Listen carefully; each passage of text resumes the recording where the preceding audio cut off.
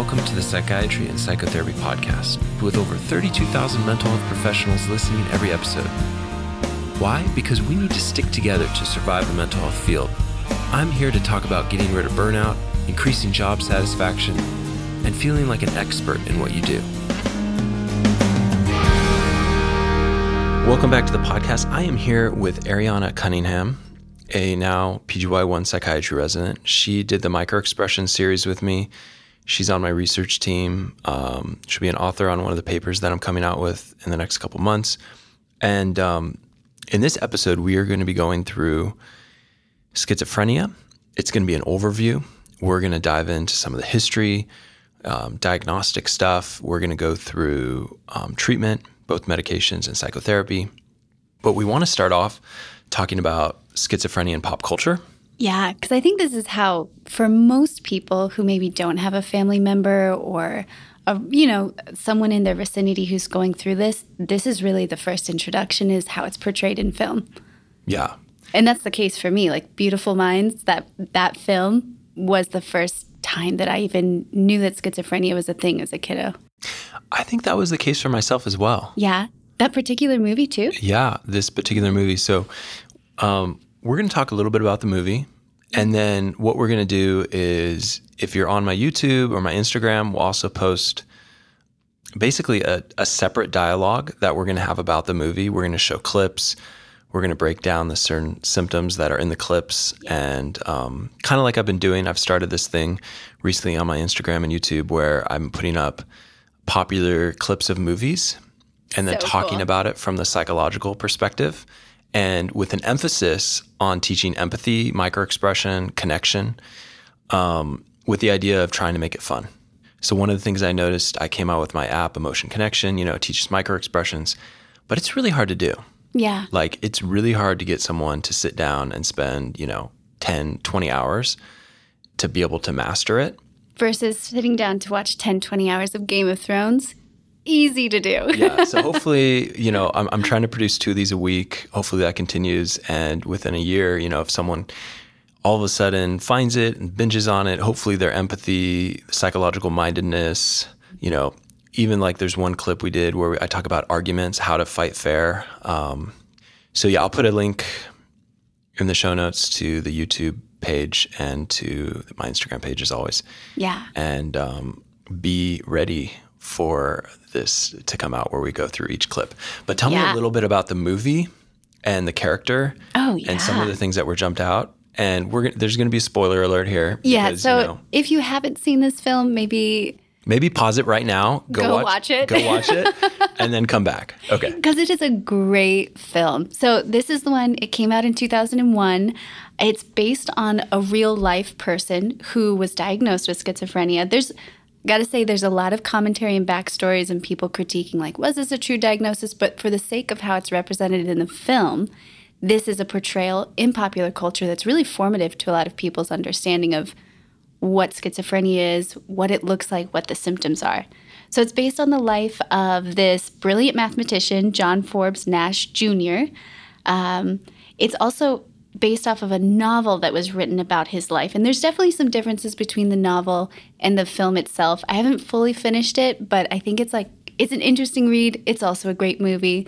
Whatever your camp is, just go for it. But definitely jump into that. And it outlines basically the story of this guy in the film coming into university, and then you start to kind of see things little by little go wrong, and then partway through the film, you have an aha moment with the character. I don't want to know, how far should we go into spoiler alerts here? I think we should just go full spoiler alert, because it's like, we should do it. We should do it, yeah. So in this guy's life progression of coming into university, he's a little bit socially off. He says his teacher once told him he got 2 helpings of brain and half a helping of heart, and all these sorts of differences in how he struggles to connect with people are really portrayed. But then the real bang moment comes when you realize that some of these friendships and characters you're introduced to as the viewer are actually visual hallucinations of his, not real people. I think there's a really important the first important thing is that there is a prodrome for schizophrenia where people are a little bit more, they're more socially withdrawn. They don't have as many close friendships, or they don't have as many romantic relationships, which is often a question I ask when I'm trying to discern, is this person schizophrenia? Is like, what was this guy as an adolescent, early adulthood? Yeah, so it has some of that. He's a little bit off. And sometimes it can almost look a little Asperger's or autistic. Yeah, and that's where some of there's a lot of commentary around this film from the psychiatric community kind of saying, like, is this really a good way to portray it? And that's something we'll definitely dive into. But I think certain aspects, like you said, with that social awkwardness, like the opening of the film, he's like sitting in the back of the room, not really relating to people, in attempts to joke and make friends. He ends up kind of being offensive without meaning to. And that's not something I see in a lot of the schizophrenic patients I treat. So that would be, there's a difference between a little social withdrawal compared to like being unnecessarily offensive. Yeah. And rubbing people the wrong way, kind of rough edges, which is definitely emphasized in the film a lot. And, that's fun. I mean, it's Hollywood. Yeah. It makes it interesting. And the other thing that comes to my mind with that is we have to take into account his intellect and how that changes the nature of his delusions and his perceptions, because this guy's intellect is like off the chart. Yeah. And so the detail and the complexity of the delusions will be almost akin to that complex. So that's one thing I've found with different patients I've treated, is the more kind of like highly educated, higher IQ, like they're making connections with things that it can really draw you in. Oh, yeah. And you can be all of a sudden like, well, wait a minute. Like, are we in this conspiracy? Yeah. Are we in this sort of thing? And there's a certain like eloquence, and there's just a few patient interactions I've had. I come away being like, I just feel like they were dropping like profound reflections, and definitely they are not able to function in society in the same way if this is true schizophrenia. But there's a degree, it's just really fascinating about how this disease manifests in different people. Yeah, and whereas like someone who's more average IQ or whatnot, when they talk about the delusions, it's a little bit more identifiable to me. But reflecting back on some of my early patients, I almost got pulled into a couple of them. Like one guy saying his parents tortured him, and, all these things. And I was like, in my mind, I was like, well, maybe it's true. Yeah. Maybe his parents were really abusive. But then as the story came out more and more, like parts of the narrative were just impossible to happen. Like my parents kept me up for 10 days straight, tied me to a chair, tortured me in these different ways. And the more and more he told me, the more and more I thought, okay, there's something about this that's just impossible. Yeah, and that's something that comes out in the film, is because it's this character and the real life person behind the character that's portrayed in the film is involved in helping like crack codes when it comes to in a wartime measures and looking for patterns and things, but it goes beyond what he was asked to do in a job and into a conspiracy that is confabulated. And a lot of people around him are unsure what to believe until the secrecy is kind of pulled away around his measures.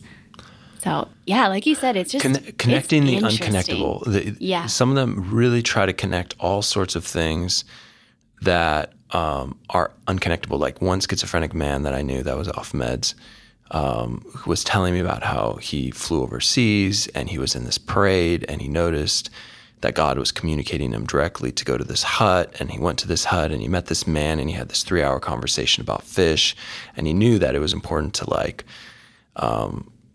therefore, go get on a boat. And so he got on a boat in this Asian country, and he stayed on the boat for 3 weeks and worked with this team fishing, and it was like all these sort of like felt directed.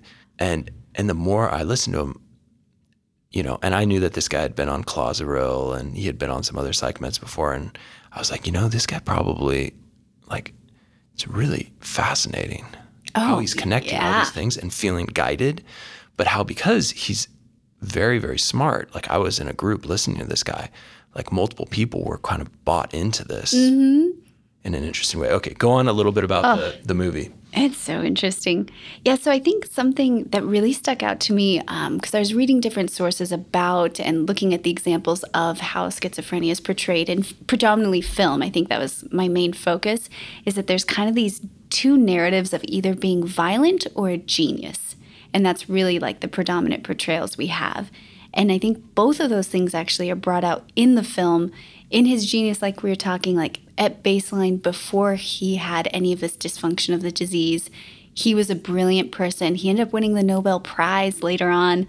Like really, really incredible as far as his lifetime achievements. But there is also these elements that they bring out of hallucinations. And I mean, this is something to talk about too, is in the film, it's purely visual hallucinations. There's no auditory hallucinations. And statistically, from what I was kind of researching, is that that may not be like the most common. Like what we're seeing in him isn't what you would expect to see in most people with the disease state. Yeah, usually it's auditory hallucinations, delusions, and negative symptoms. Yeah, whereas for him, it was really predominant positive symptoms in the visual hallucination along with the paranoia. And then in terms of kind of some violence, he was less violent towards others. There's a few instances where he's trying to engage with the visual hallucination, like these other, quote, people, and he ends up accidentally harming, his family, his wife and baby in those measures.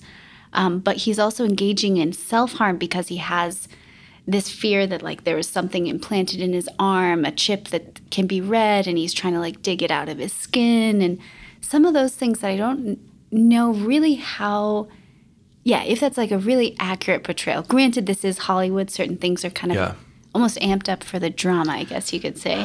Yeah, and it's unfortunate that people think that in general, when anything violent happens, they're like, oh, this person had mental illness.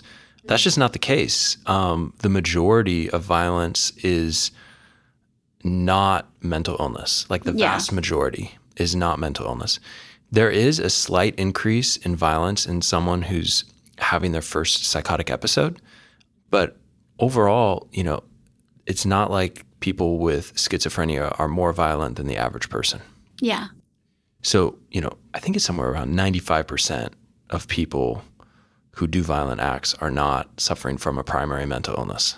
Yeah, something I think like that. That's important to hold on to, because I think even in this film, like once his disease is more known and you see the interactions of his friends around him and how that interaction is so different and guarded, and he senses that, and just how disruptive that is towards becoming more functional in society again. There's an incredible stigma Yeah. on mental illness and schizophrenia in particular, and it's so much so that I tell my patients who are schizophrenic, who are high functioning, who are, on meds doing great, I say, hey, you may not want to tell people your diagnosis until you can really trust that person. Yeah.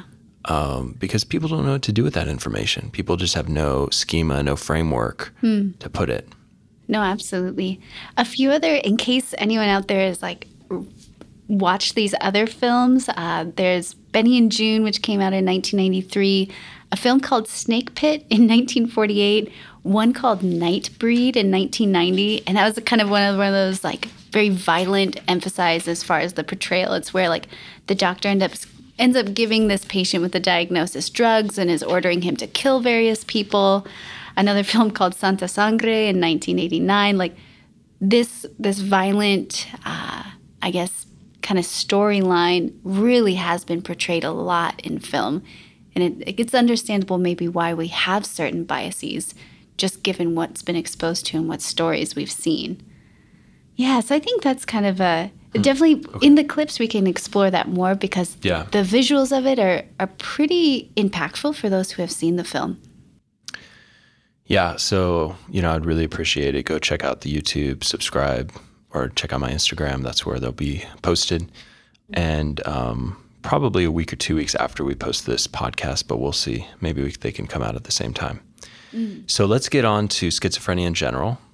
So typically they occur in young adulthood. On average, the male who's 21, the female who's 25. And that's another commentary as far as like how we introduce this, is that the character John Nash is apparently in his 30s, kind of when all of this started. Granted, he's not alive today. This is historical report, but there's just, further things kind of in film that we need to refocus in on what the statistics actually show or the true picture. Yeah. Yeah. And so one thing is it's if you have a schizophrenic patient who's having their first onset of schizophrenia in their 50s or 60s, I would really question that diagnosis. Yeah. I would really question it. So lifetime prevalence? 0.3 to 0.66%.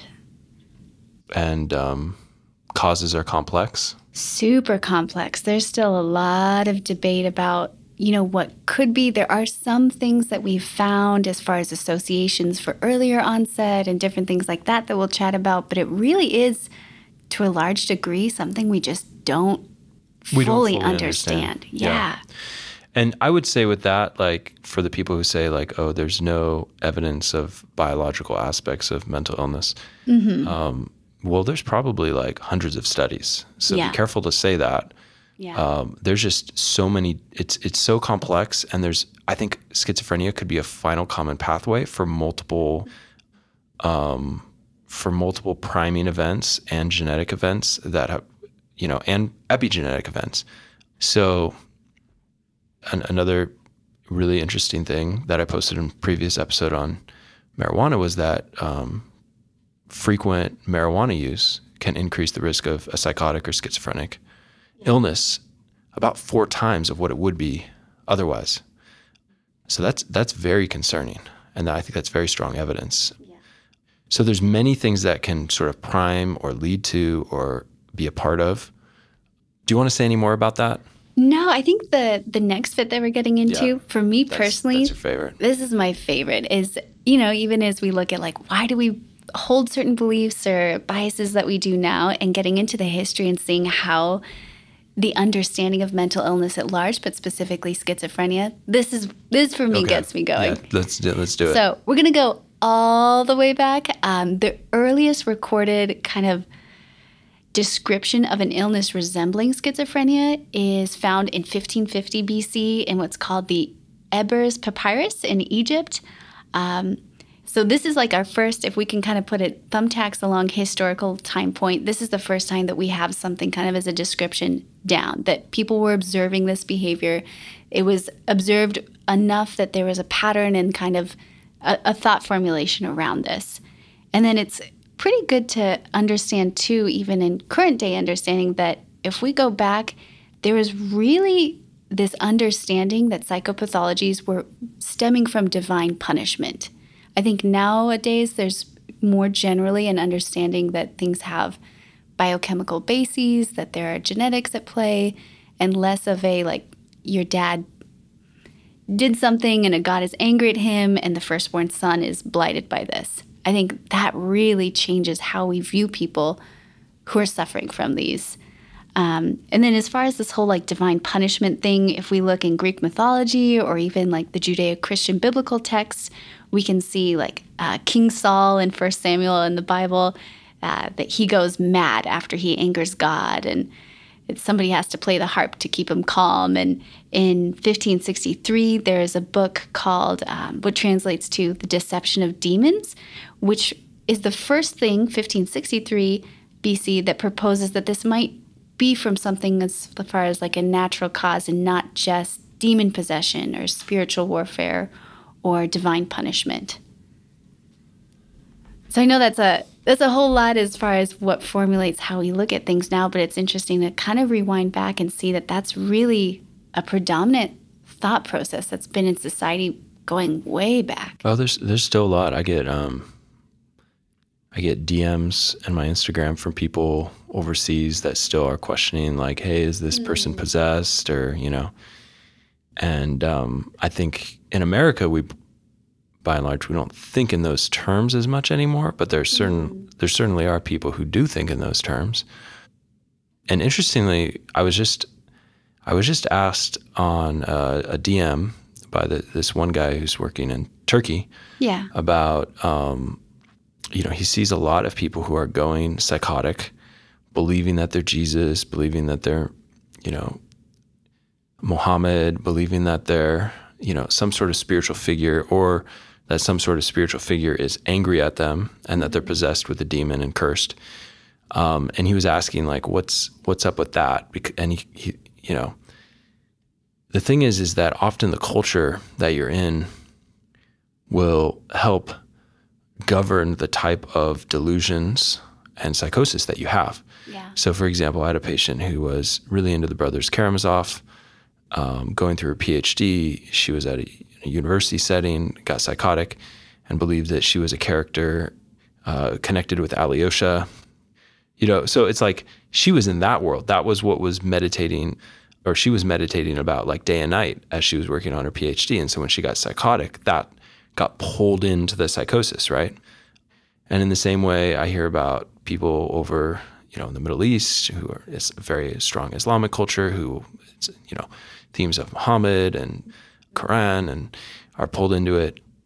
And so there's often spiritual themes that kind of come into it. So that's, it's still very present. I mean, you go into the psychiatric hospital and there's probably 2 patients right there that are still thinking in those terms, like, I'm possessed, I have a demon that's persecuting me. Or even family members who might have a stronger reliance on that explanatory model as opposed to a more, like, biological genetic, and that informs how they help as a support system in encouraging medication compliance or not, if they feel like it is something that can be fixed through non-spiritual interventions, you know?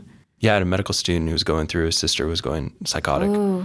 And the family was deeply religious and didn't want any medications. They continued to want to take her to spiritual practices. It was very clear schizophrenia to me. And so sometimes those kind of, like, the things that are helpful for people, by and large, you know, dealing with realities of the world, spirituality helps a lot of people. Sometimes it can get in the way of getting the treatment that's needed. Yeah. And sometimes I'll put it into spiritual terms for the family, like, hey, you know, this is there's a common grace that we can experience through medications, you know, or through good psychotherapy. Yeah, and understanding that this has been around for a long time, this thought process is helpful in how you speak to them, kind of like what you're saying is, like, just knowing the different thought groups out there when it comes to explanatory models. Yeah. The next kind of pincushion that we have here in the timeline comes from Emil Kraepelin. He's a German psychiatrist, 1856 to 1926, kind of his time frame there.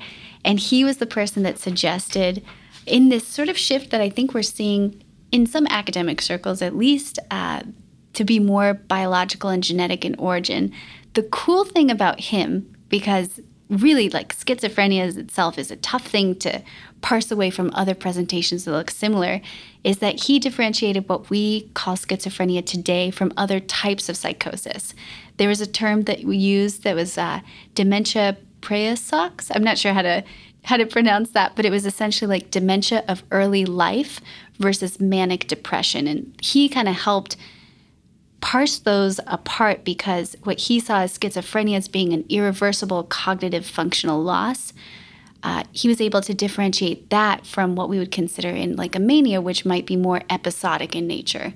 And that's helpful, I think, for anyone out there, is that when you have someone who presents, you know, let's say they're seeing things or hearing things, or they're, you know, expressing things, you're like, this is strongly paranoid, this isn't founded in reality, to look at the time frame and find out, when did this start? Is this slowly progressive and worsening for years? Has this come and gone months at a time? Is this acute? Is this substance related? Like, he was really the father as far as understanding that that was a core part of making this diagnosis. Just so impressive to look back and be like, well done, psychiatric forefathers. Just good observations. That's good, yeah. And so for bipolar, you know, usually the person will be ramping up for several weeks without sleep, you know, feeling like they're on a special mission, talking fast, racing thoughts, and their sleep goes down maybe to 3 hours a night to 2 hours a night where they're not sleeping at all. And then somewhere deep in there, they get psychotic. Now, you could have personality disorder and also get psychotic. And so you could be borderline personality disorder and have these sort of what they're called quasi-psychotic episodes where they're hearing things, persecutory voices telling them bad things about themselves.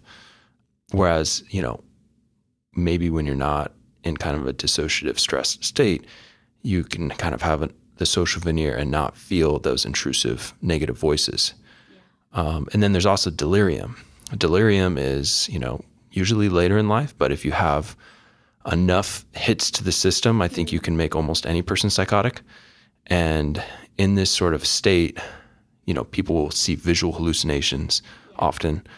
They'll, grandma who's having a urinary tract infection will be seeing things, hearing things, and it can be very distressing for the family. Oh, yeah. In hospital settings, when I've seen that and people say, like, this is not my fill in the blank mom, grandma, wife, and just how heartbreaking that is to see such a drastic personhood change in front of you. Yep.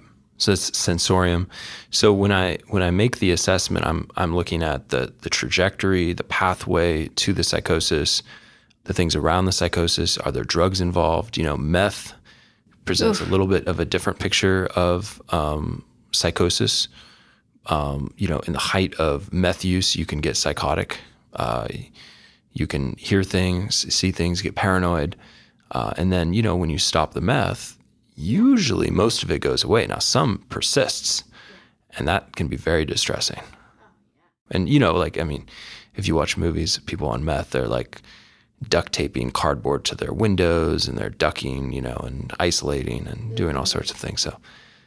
So yeah, it's important to get a clear history, and sometimes the family is very necessary for this. Yeah. But it's important because you want to know, is this something that's progressively, is a person progressing into this? Yeah. Is it an acute thing from drugs or some medical issue? Yeah. Or is it, part of a manic episode? You're going to treat each of those people very differently. Oh, totally differently. So that's really, I don't know, it's just pretty fascinating to look back and see, like, who was the first person who identified that. So that was kind of Emil Kraepelin around 1887 to 1903, that sort of time window there when he made that differentiation. The next big player as far as our understanding of schizophrenia, what we call schizophrenia today, is Eugene Bleuler. Breuer. My pronunciation is horrible. How do you say it again? Breuer? Breuer? Something. Somebody will look that up and correct us later. But he was the person, and I love finding out, like, origin of the actual word. He's the person who introduced the term schizophrenia at a lecture that he was giving at a psychiatric conference in Berlin. So the actual word itself kind of roughly translates to splitting of the mind. Schizen means like to split, phren, mind itself. And this is cool. Like, those are the Greek roots, but it also introduced what colors schizophrenia even now today, with the fact that how the name comes out, its actual origin and translation, really makes it sound like multiple personality disorder, like splitting of the mind. So that was something that actually there was like some confusion when you look over the historical documents between things, because this was the word that he introduced for it. Granted, this was further clarified by the next players in the game, like Kurt Schneider, who was another German psychiatrist. His time frame, 1887 to 1967. He coined some different phrases or terms to help us further clarify, like, what's going on. He improved the diagnosis of schizophrenia essentially by creating a list of what he considered to be first-rank symptoms, or like things that are typified in the disease course itself.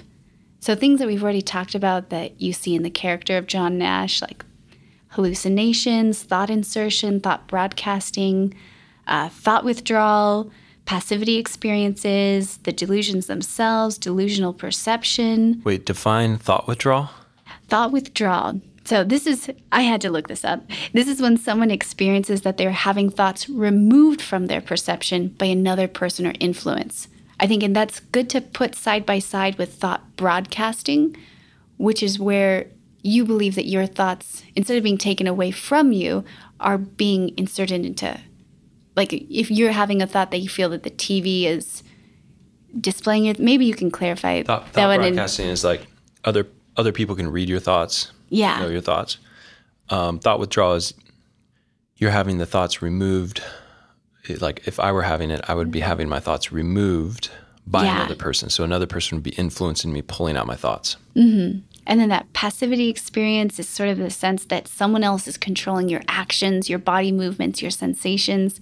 And I think I've seen a few of these on inpatient psychiatric units, especially the thought broadcasting and the passivity experience. But so this was kind of the first guy who really made a list instead of this vague, like, people who are acting abnormal. He was like, sit down. These are first-rank symptoms. When we see these things, especially in clumps together, we really need to be putting this on the table as a possible explanation. And he essentially was like, we want to diagnose the form of the behaviors instead of the content of the behaviors. So it used to be that anyone who was, let's say, having weird thoughts about the church was clumped together, weird thoughts about the human body and its experience was clumped together, paranoid thoughts about their family members were clumped together. And now they're like, no, instead of that, let's put them together by the types of things that they're having. So he was a big player as far as that goes. The next guy that we have up is Sigmund Freud. Maybe a few of you have heard of him. 1856 to 1939. He is someone that more so just kind of influences the general conception of mental illness at large. He wasn't as much specifically with schizophrenia from what I found, but just his perception of how early life and unconscious conflicts can influence things. I think that was definitely worth to mention when we talk about our society's perception of mental illness and schizophrenia.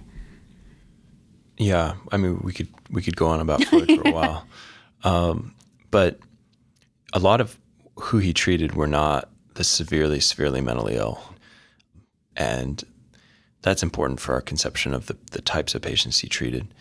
Now, if you look at someone like Evelyn Sachs, who is a lawyer at USC, she wrote a book called The Center Cannot Hold.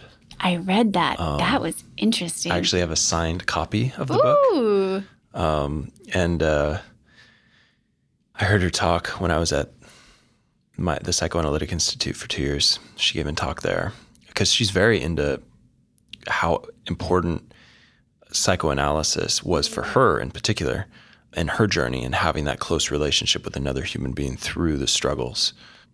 So she is a great case study on the integration of good psychotherapy and more of the psychoanalytic psychotherapy.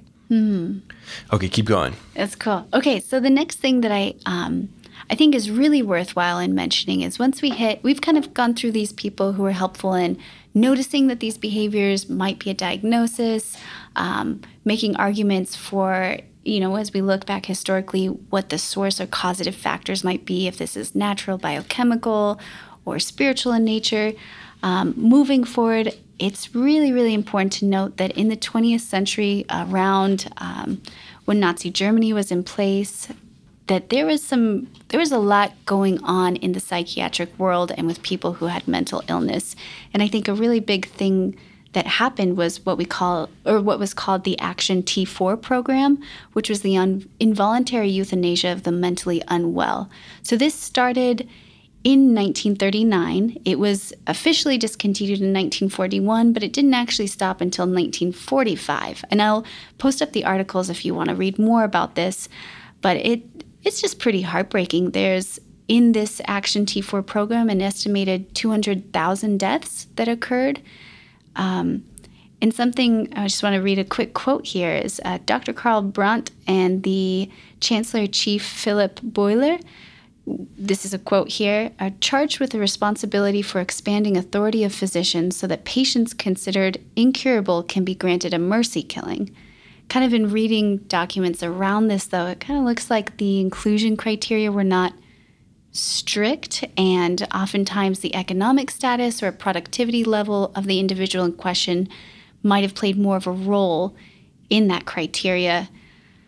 Yeah, I think it's important to address where society has maybe really done a horrible job of taking care of people with this diagnosis. Horrible. And we're talking about an estimated 200,000 deaths. 200,000 in this program that only spanned really from 1939 to 1945 is when it actually ended. And it was even interesting that the order for when this came out was backdated to the day that World War II began so that it would appear to be a wartime measure, even though it actually was implemented later on.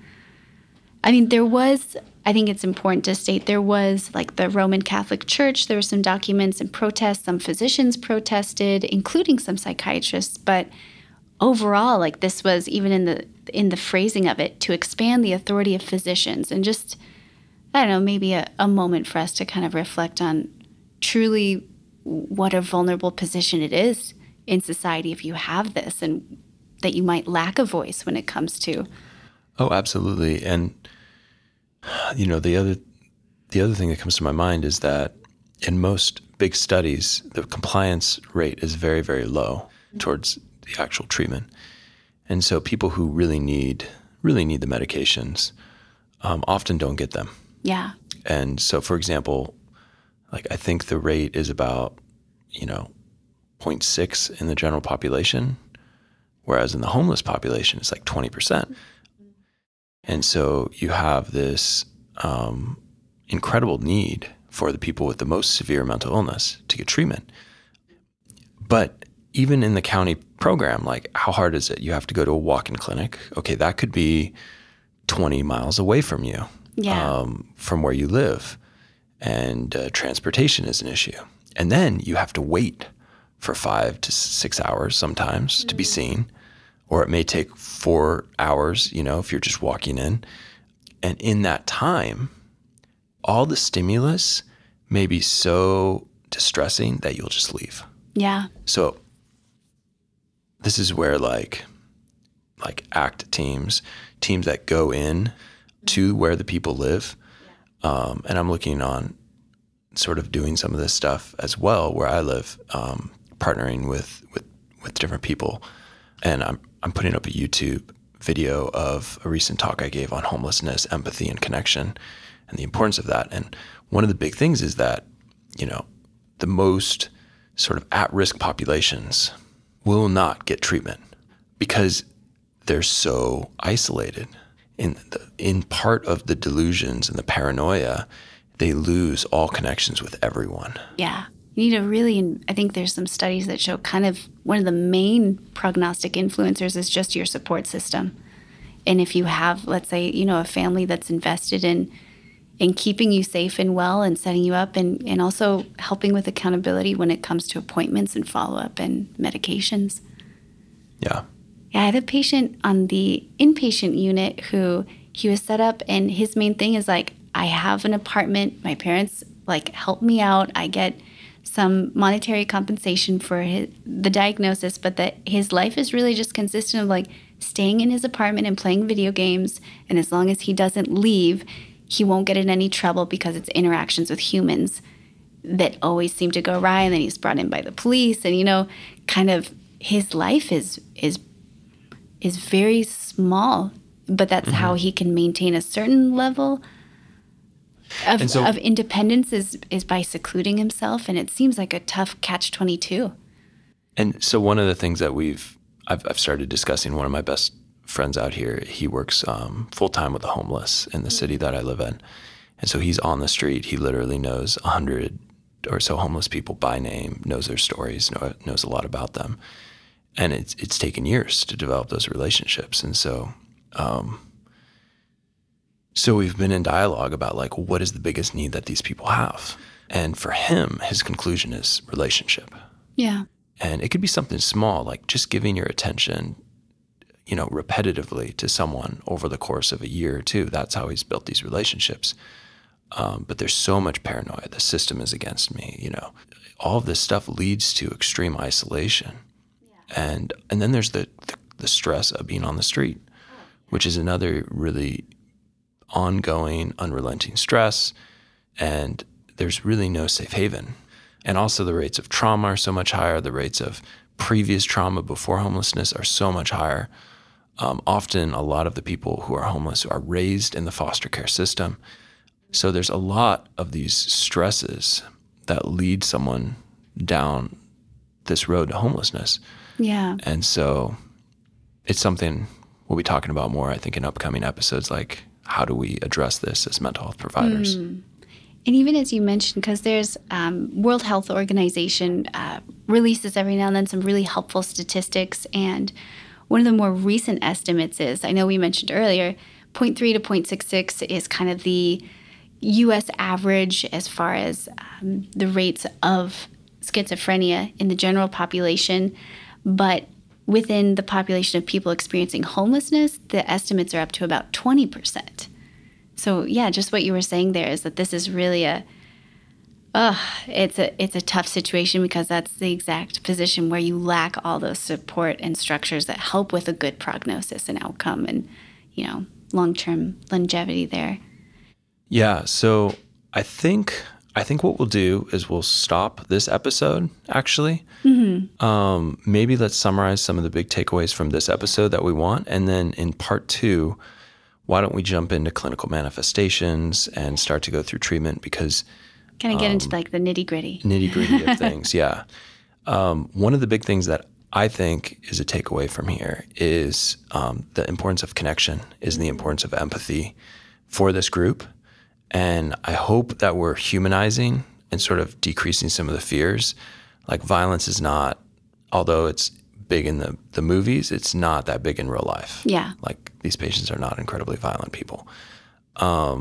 There's so many factors that lead to someone down this pathway that it's not like a moral failure. Yeah, I think that's really important to emphasize, because even if that's something you hold deep within and don't consciously process, maybe introducing an alternative explanation would really soften how you interact with them or how you greet someone if you notice them. Yeah. And then what we'll be going through in the subsequent episodes is how we can have empathy, like how we can be with someone who might have psychotic symptoms in a way that doesn't co-author the delusion, but actually can be present with the distress in the delusion. Yeah, I think something really wise that I think it was one of my attendings who I've worked with, that they say even if the content of what they're saying is completely non-factual, not based in reality, there is no fill-in-the-blank organization or person following them, that their emotional distress from that perception is real and tangible and factual and in front of you. No matter what their explanation is or what their delusions are, their emotional experience in the midst of that is there. Yeah, and I think one of the other big takeaways is that the age at which onset this occurs at usually is a younger age. Yeah.